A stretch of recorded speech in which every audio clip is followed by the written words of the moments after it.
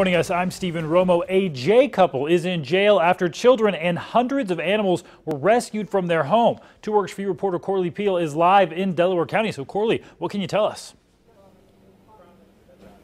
Well, Stephen, 5 children and more than 300 animals were rescued from this home here in rural Jay. Sheriff's officials say someone contacted them on Facebook after hearing about the last animal abuse case in Colquitt 2 weeks ago. Chris and Claire White are currently facing 38 counts of animal cruelty after deputies arrested the couple here yesterday afternoon.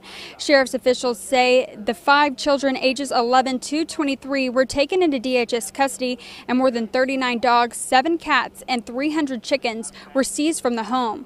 Animal rescue teams set up a makeshift veterinary clinic at the site.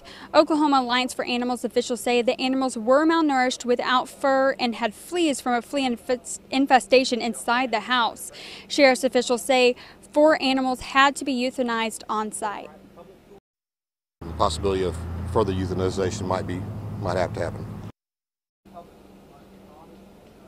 Oklahoma Alliance for Animals say Chris White did sign over the rest of the animals to the organization. To find out how you can help or donate, you can log on to our website at KJRH.com.